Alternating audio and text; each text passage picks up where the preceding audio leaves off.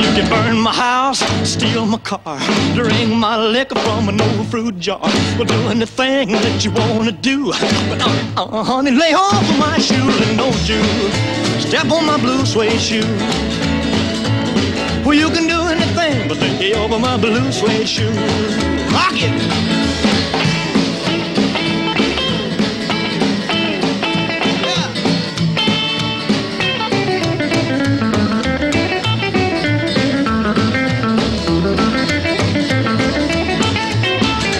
One for the money, two for the show, three to get ready. Now go, go, go, but don't you step on my blue suede shoe. Well, you can do anything but the help of my blue suede shoe. One for the money, two for the show, three to get ready. Now go, cat, go, but don't you step on my blue suede shoe. His first album was made up mostly of other people's songs that appealed to him, like Carl Perkins' Blue Suede Shoes. Blue, blue, blue suede shoes. Blue, blue, blue suede shoes, baby. Blue, blue, blue suede shoes. Blue, blue. Well, it's one for the money, two for the show, three to get ready. Now go, cat, go, but don't you step on my blue suede shoes. You can do anything but lay off of my blue suede shoes. You can knock me down, step in my face, slander my name all over the place. We'll do anything that you want to do, but honey, lay off of them shoes and don't you step on my blue suede shoes. Well, you can do anything but lay off of my blue suede shoes. Let's go, cat! Even through the malice too, I've been traveling in day. The album was really a collection of songs that Elvis knew from his childhood or from just past weeks on the R&B charts, where he picked up a lot of his material. After leaving Tupelo, Mississippi as a child, Elvis went to Memphis. It was a lucky move for him, since the city was full of musical possibilities and music was Elvis's first passion.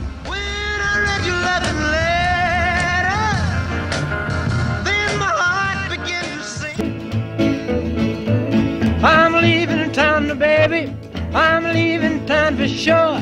Well, then you won't be bothered with me hanging around your door, but that's alright. He was doing some of Crudup's songs. Dee, dee, dee, I need your loving.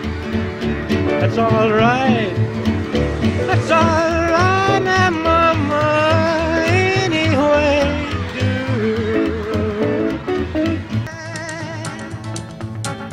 16 coaches long.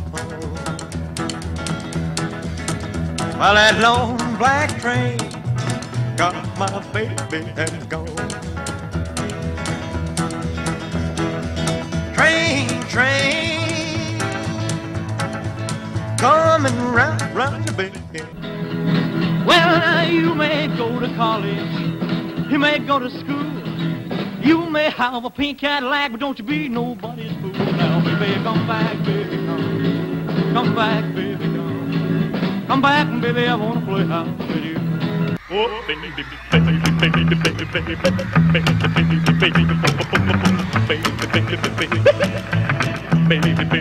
baby, come back, baby, I wanna play house with you. Well, you may go to college, you may go to school, you may have a pink Cadillac, but don't you be nobody's fool. And now, baby, come back. Tutti Frutti, oh Rudy, Tutti Frutti, oh Rudy, Tutti Frutti, oh Rudy, Tutti Frutti, oh Rudy, Tutti Frutti, oh Rudy. Bop, bop, loom, bop, bam, boom. I got a gal named Daisy, she almost drives me crazy. I got a gal named Daisy, she almost drives me crazy. Knows I love me, yes indeed. Boy, you don't know what you do to me. Tutti Frutti, oh Rudy, Tutti Frutti, oh Rudy, Tutti Frutti, oh Rudy, Tutti Frutti, oh Rudy. Bop, bop, loom, bop, bam, boom.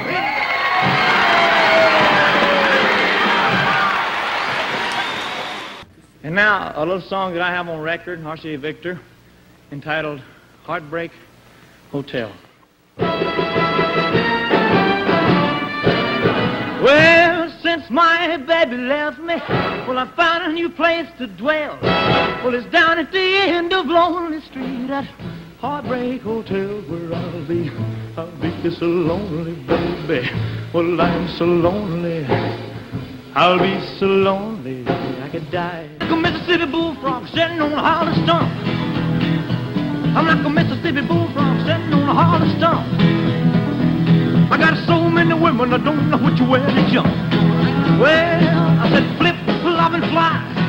I don't care if I die. Well, if your baby leaves you, you got a tale to tell. Well, just take a walk down on the street to Heartbreak Hotel where you will be.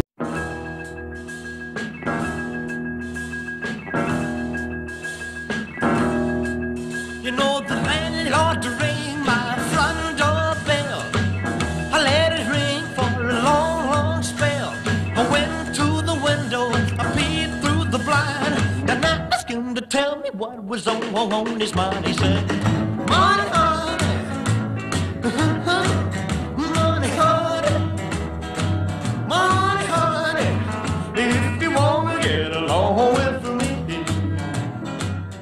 I think that they well knew that they had a good-looking boy and that they had images of that. But if you look at the album as such, I wouldn't say they present him as a very good-looking guy on that first album. I'm not saying he's looking bad on him, but it's not a pop star photo of any sort. It's more actually trying to portray what he may have been all about. And in that way, I think the album's cover is very true to what it was all about and what Elvis' music was about. Set a new standard for what you could achieve in pop music. I think it also very clearly sent the signal to the industry that, wow, not only can we have a hit record, it can actually turn into something this big. So I think a lot of these artists that were at the same time as Elvis, the record company started looking into, we need to do an album by Fats Domino, Little Richard, and so on and so forth. The numbers were staggering. I mean, over 300,000 was a new goal for a pop record. And it broadened the business perspective of what it was they were dealing with. The Rolling Stone book of CDs makes the point that not only did Elvis make the word hillbilly obsolete, but he also made the word race obsolete. And Victor, yes, had a race catalog for decades. It had pretty well been expunged before 1956, but there were people who thought in those terms too. More's the pity. So here was this precedent setter, this dam buster, of all in a single individual, a single young individual. I got a gal named Daisy, she almost drives me crazy. I got a gal named Daisy, she almost drives me crazy. She knows how to love me, yes indeed. Boy, you don't know what she do to me. Tutti Frutti, oh Rudy, Tutti Frutti, oh Rudy, oh Tutti Frutti, oh Rudy, Tutti Frutti, oh Rudy, Tutti Frutti, oh Rudy. Oh, mama, little mama, lock, bam, boom. That's all right, mama. That's all right for you. That's all right, mama. It should never be forgotten how close he was to both his parents. He remained with his father right up until his death. His father was his best friend. They shared both a common experience and an outlook which none of the guys around him could fully appreciate. The reason for his special closeness with his mother was that I think she shared the same kind of imagination that Elvis had. They each had what amounted to visions. Whether you called them religious visions or not, I don't know, but this is one of the things that became so intrinsic to Elvis's later life, was his quest for a kind of visionary type of religion. But even as a child, he would talk about how both he and his mother would see in the sky, would essentially have visions. And I think that's probably, temperamentally, that's what would have made him somewhat closer to his mother than to his father, but he was equally close to both, really. Sure. Well, then you won't be bothered with me hanging around your door, but that's all right. That's all right. That's all right, my mama. Anyway, do.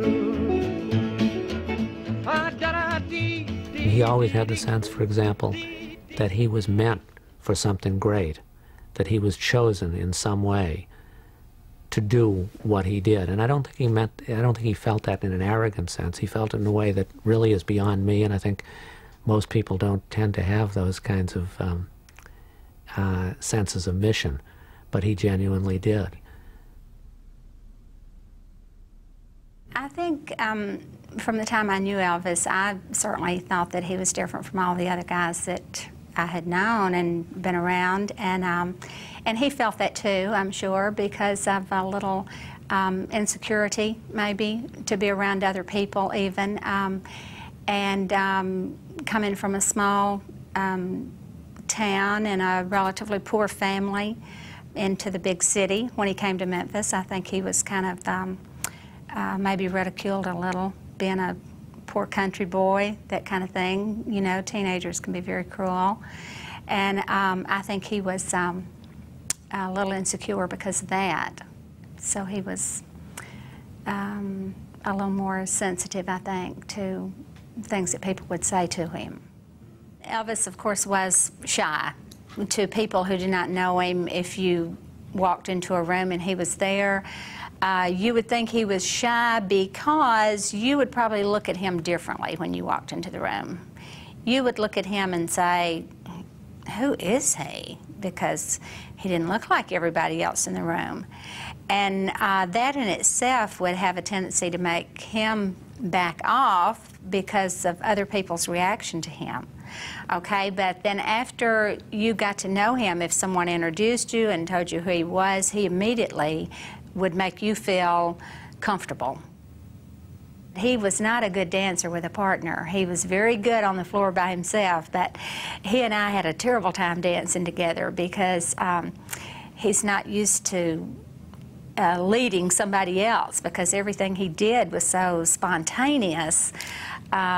I probably couldn't have kept up with him anyway, but it was funny because so many people thought he was so rhythmic. He had to be a wonderful dancer, and I said, well, he is as long as he's by himself.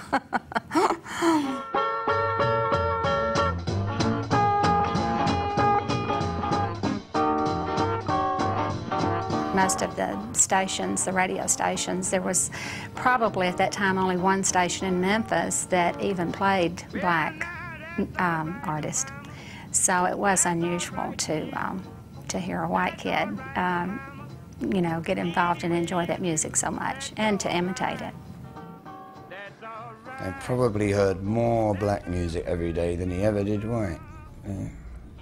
I mean, you know, on the radio, there'd be probably one country station, definitely 2 or 3 black ones, and if you went out in the street and walked around, what you'd be hearing would be black music on the streets.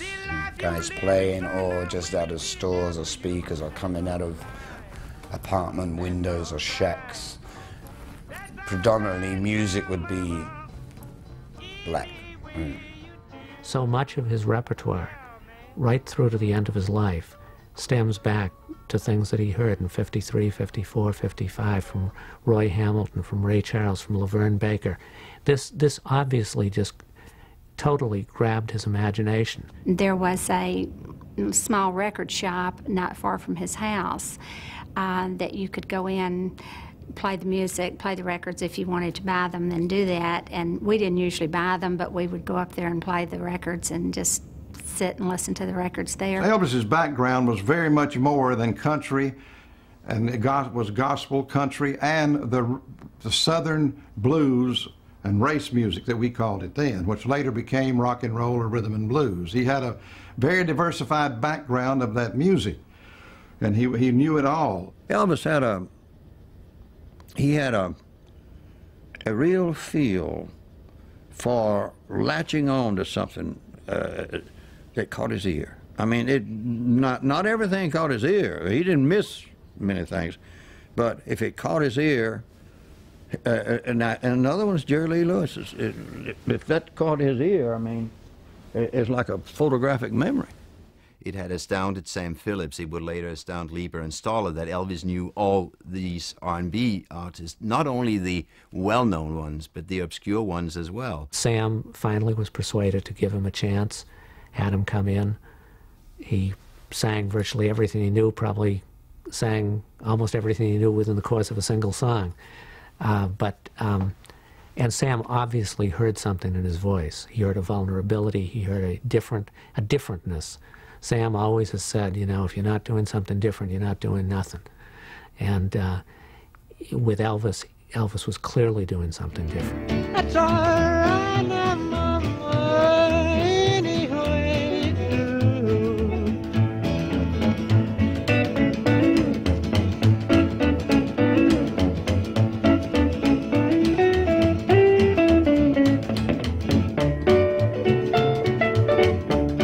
It was playing with sounds and things that were out of the ordinary that made me become extremely, extremely interested in untried, unproven talent. Now with Elvis, he was probably as nervous as anybody, black or white, I had ever seen in front of a microphone in a studio. And nobody worked any harder at being able, and he and I talked about this a lot. I said, Elvis, the only mistake that you can make that's permanent in music is if you don't relax now, whether it takes you another session or two or whatever, audition or two. I'm not going to get impatient with you if I keep hearing something, but if you don't let yourself relax, your throat and everything, and I said, if you'll make a mistake, I don't give a damn. Make sure that you make a positive mistake. Don't hold back and screw up the whole damn thing because you're afraid you might stumble over a word. I said, make that a part of the song. This is Sam's whole point in everything he's ever done in his life. He'll tell you about perfect imperfection. He knew when it was time to go for a take. Which is all important in making records. You know, guys just sitting around in the studio playing and, oh, let them go through it again now. And I think Sam had that instinct for when the real take was going to come. He didn't just keep going and then say, oh, we'll check them out later. And it was like he was waiting for a moment in the studio, I think, you know, where he could sense the atmosphere and the guys were ready to go. Okay, and he'd kind of know that the next one was going to be a take before anybody else did. The most special thing about Presley was that he had a mental picture. Now keep in mind, 18, 19-year-old kid, he had a mental picture of where he was going when he heard a few words of the song. There was a certain element, now I'm not just talking about tempo necessarily, but he had his own little kick, quote-unquote, version of how this word ought to be said. Now that's the first thing that I pick up. That's what you call style. Elvis couldn't have worked with just anybody initially. It took my Spotty Scotty as the guy I wanted to work with Elvis as soon, because Elvis did not have a band of his own, never had a band of his own. Most, even amateurs, you know, have a little old band, they pick together. Elvis never had that, but it worked out perfectly. I couldn't have picked better people for that particular occasion than we did. Sam saw Scotty and Bill, an electric guitarist, an electric guitar, and a bass, as being all that was needed to augment the acoustic rhythm guitar that Elvis supplied. I was far more into the band even than Elvis. He's got a good voice, he's singing. I was just as interested in the band as I was Elvis. I just considered him to be part of it. You know, what really knocked me out, Bill Black, Scotty Mott, and DJ, because a lot of the early ones didn't have drums on them even. And this is the funny thing. He's the king of rock and roll, and some of his earliest records don't actually have drums on them.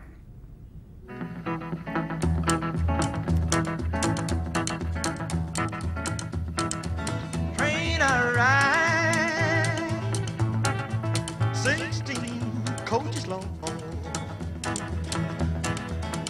What we did at Sun Records is the most fascinating thing of the minds and the soul and the spirit of people crossing, and absolutely building a confidence with these people where they will do things that they didn't even know they could do themselves.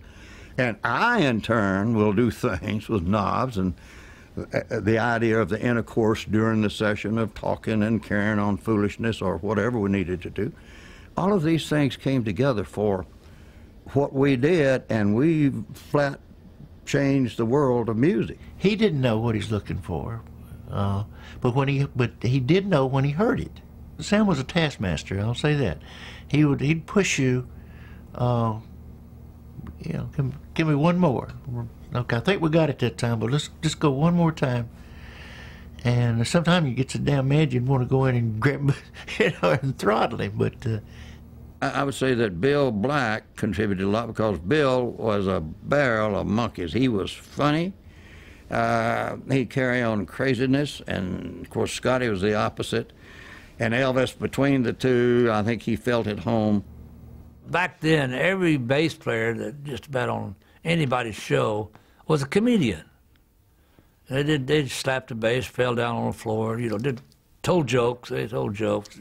Him and Elvis had a couple of routines that they did just right off, just to do something. But Bill was always funny. He kept the ball rolling. And a lot of times when we first started, had it not been for Bill, we'd have just died on the vine. Nobody knew who Elvis was. And they said, what's that boy doing out there jumping all over that stage? Well, Bill would just slap his bass, stomp, and run around the stage. And somehow or another, you get all them people on Elvis's side, you know. I said, well, he's a good old boy, and Bill's doing a good job. But he saved us a lot of nights from just dying.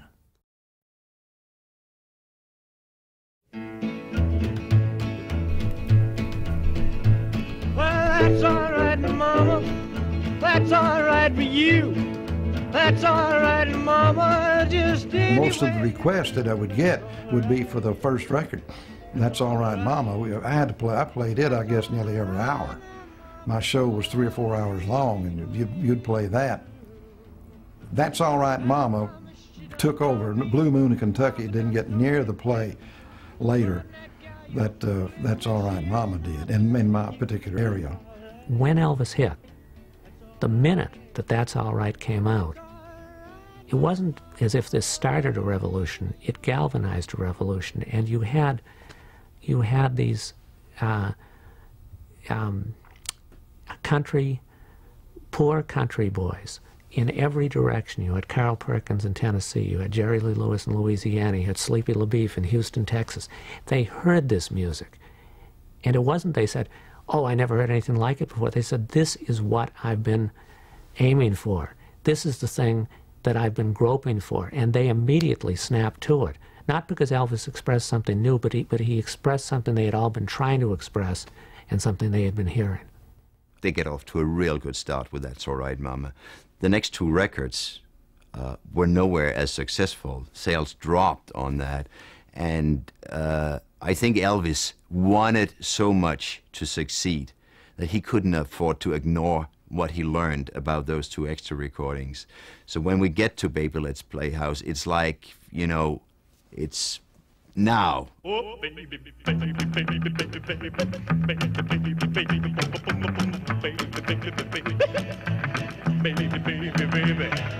I come back, baby. I want to play house with you.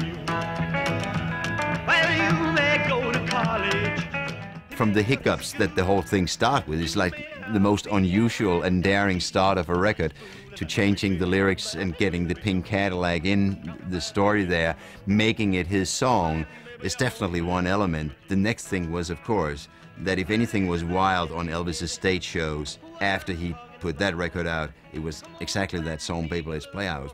People reacted to it when they saw him live doing it, because it went He was really, really alive when he performed, and that song was perfect for it. It also has a great drive. It's really moving along like Sam thought it should, and it. Although that song is in its lyric daring for the time, and it could be interpreted in a number of silly ways that it was never meant to, because of, you know, lyrics like "I'd rather see you dead, little girl, than to be with another man" and all that stuff. It is a commercial record in a sense that what followed it, Mystery Train, as the next R&B cut that came out, that didn't necessarily have the same appeal. That was almost like a more fine-tuned version of the same drive element. That's almost all about drive. Baby, Let's Play House. I just think that's one of his better. It's a fun record. It was a natural for Elvis, just as natural as, I mean, as breathing. I mean, Baby, Let's Play House.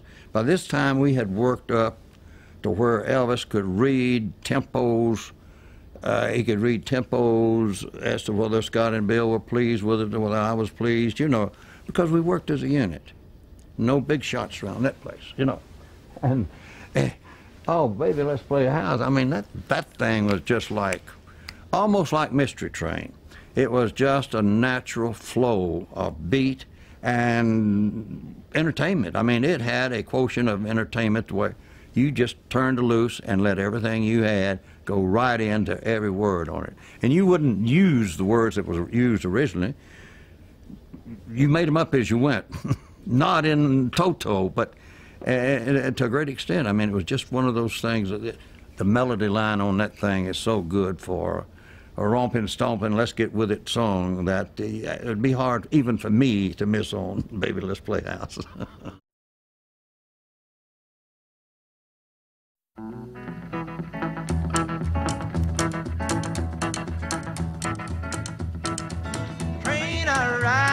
Mr. Train is one of the records that he had heard that I had put out by Little Junior Parker.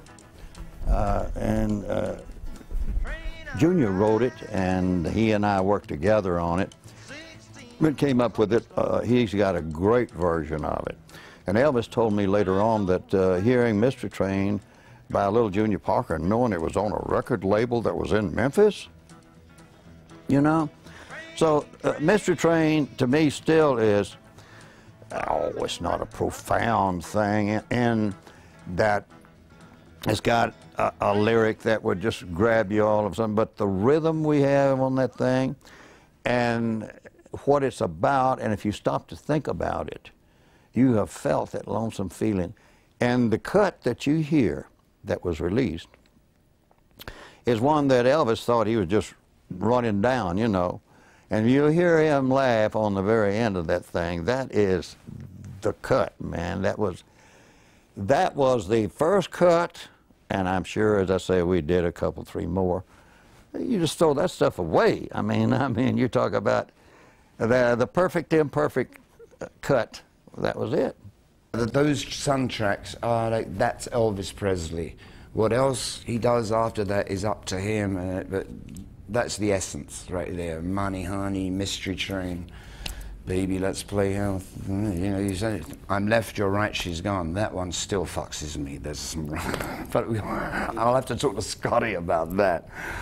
And yeah, the sound and the attitude on those were just so pure, so unforced, so in a way joyous, you know. I mean, one used to be able to say gay, but we don't know.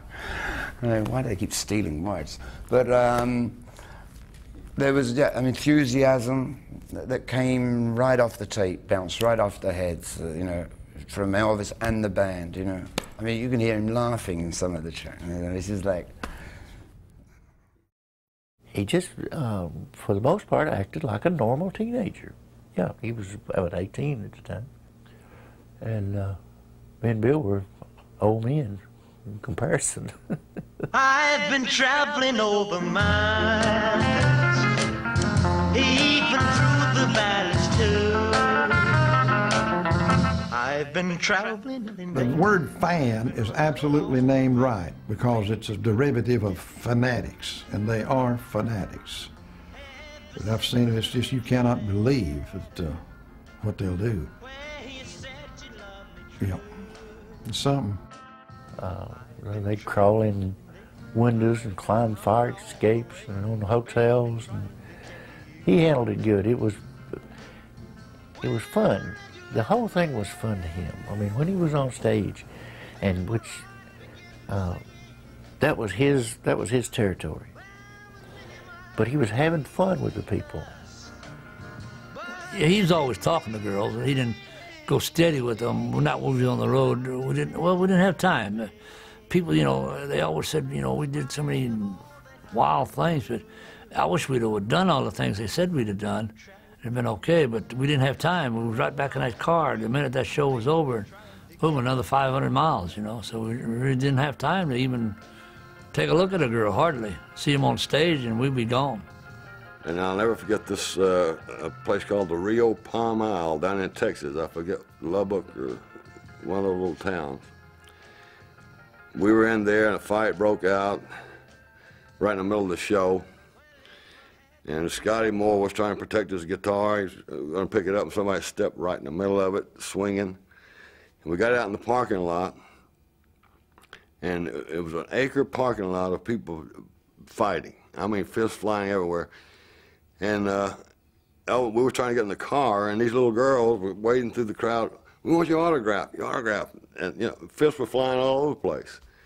But luckily, you know, he got in the car and he signed an autograph and we took off. But the show ended abruptly there. So that's the things that happened in the early days.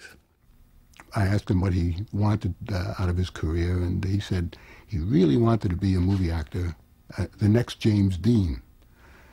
And I could see it. He had that rebel without a cause look to him, but sort of a cleaned up version. He did look a little bit young, too young to be a real James Dean type, but that's what he had in mind.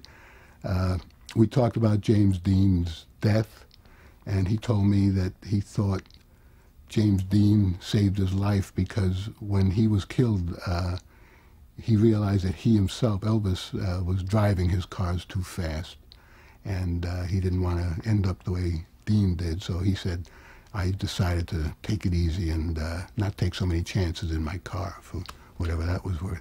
I was the one who taught her to kiss the way that she kisses even now. And you know the way she touches your cheek. Well, I taught her how. He'd been used to working with Sam Phillips, who had a vision, an idea like he had himself. But when he turned up at RCA studio in Nashville, recording under Steve Scholz and Chet Atkins, if he was looking for guidance, he didn't get it. I mean, he was basically told to do what he did. And none of these two people were musically ignorant, but I'm not sure they knew what to suggest to Elvis to do other than stay faithful to the fact that the man had actually developed himself out on the road and proved himself, and that might be better to stick with that than try and go and tamper with it. Steve Scholz was a very nice gentleman, I thought. Later in years I found out he tried to get us fired, but it didn't matter to me now. Very easy to work with. He let us. He had talked to Sam, I found out, and Sam had advised him to just more or less let us have not our way, but don't try to restrict too much what you want done. And it worked fine. Live, he would grab all these elements of music he loved, as long as they were fast songs, because slow songs would go, would be bummers.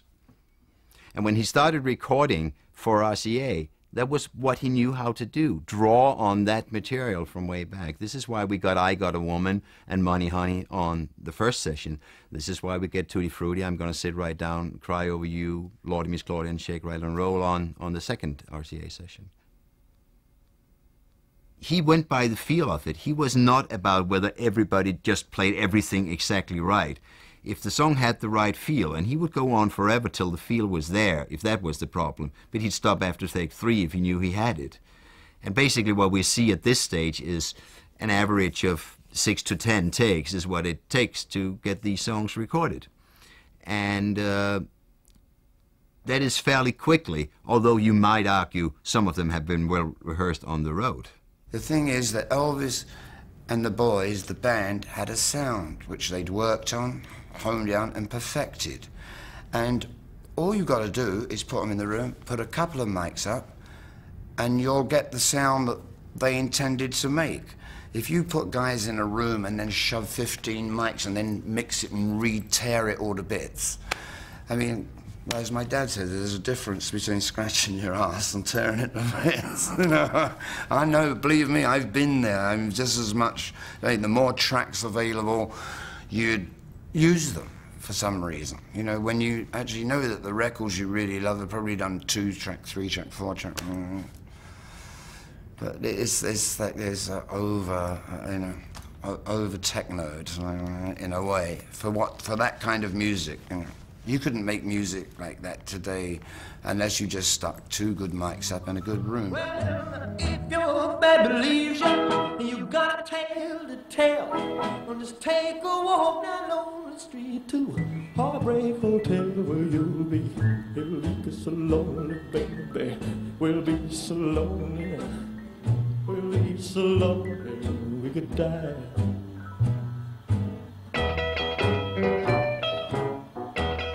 You can hear they're not quite there yet. Just uncertainties in some parts, although they've actually been playing this song for a while live. And again, this is Elvis's own determination. He found this song himself, or it was given to him by Mayborn Axton, Colonel Parker's former publicist, but Elvis picked it and decided that he promised that he would want to record it. And as early as December '55, 3 weeks before he records it, he tells a small audience at a little club in Arkansas that that's going to be his first hit record. Heartbreak Hotel was, again, a prime example of musical fusion. It was definitely a slow rocker full of a lot of the recording artifact, reverb,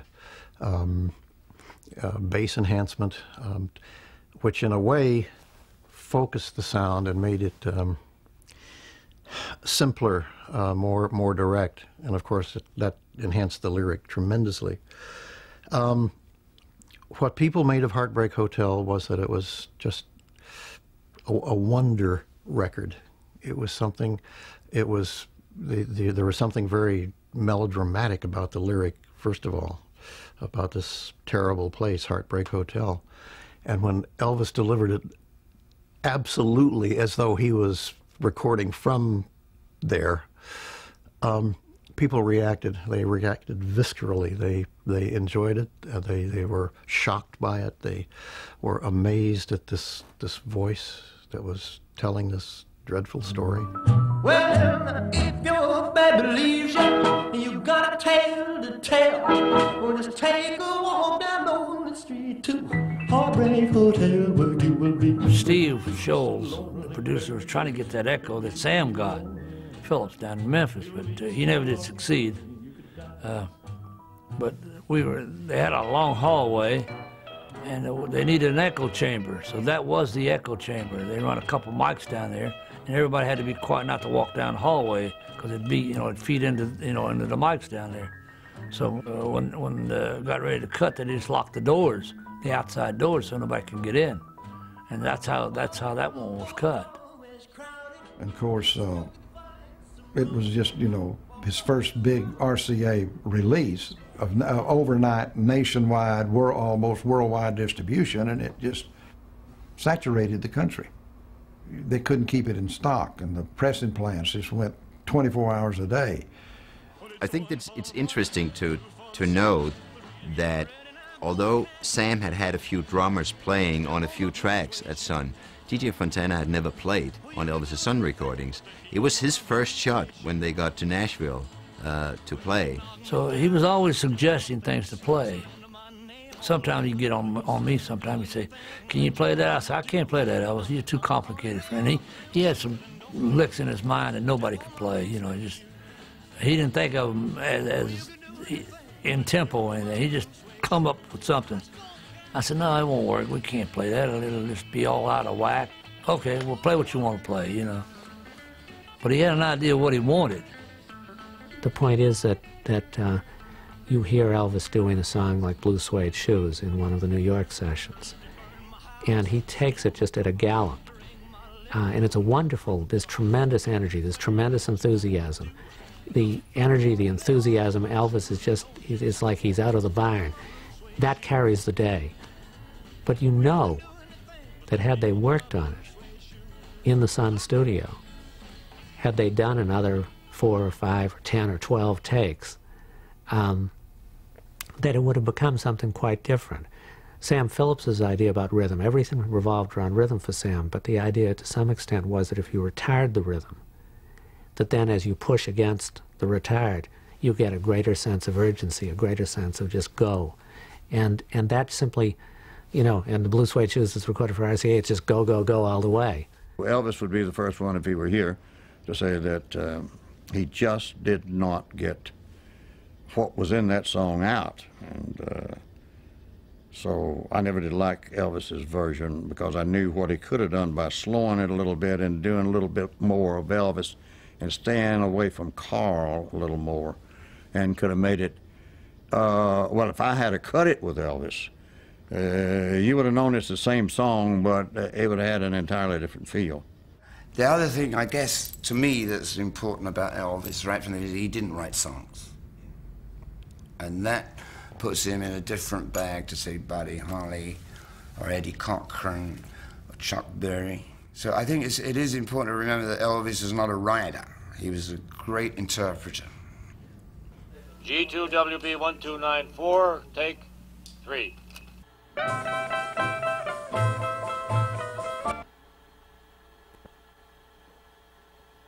Take 5.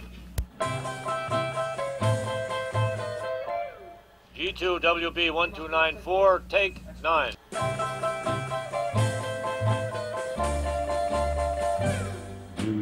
I was the one who taught her to kiss. I Was the One was a song actually delivered by Steve Scholz to Elvis. And just a few months later at a radio interview, Elvis claims it's one of his favorite recordings. It was one of the ones he was most proud of. Basically, it is a feel. I think all music should be a feel music, but some is more than others. And to me, what's always been amazing is that something as nebulous as what we call feel or a groove can actually be transmitted onto a bit of plastic and still retain forever that atmosphere. And you know that is pretty far out. You know, a feel is something that happens in the room while you're doing it, and you think that it's gone once you've done it. But with recording, I think the amazing thing is that actually that feeling is impressed upon the, you know, the software, whatever you want to call it, you know, now, forever. And that's the amazing thing. And I think Elvis knew that instinctively. Album #1, in more ways than one.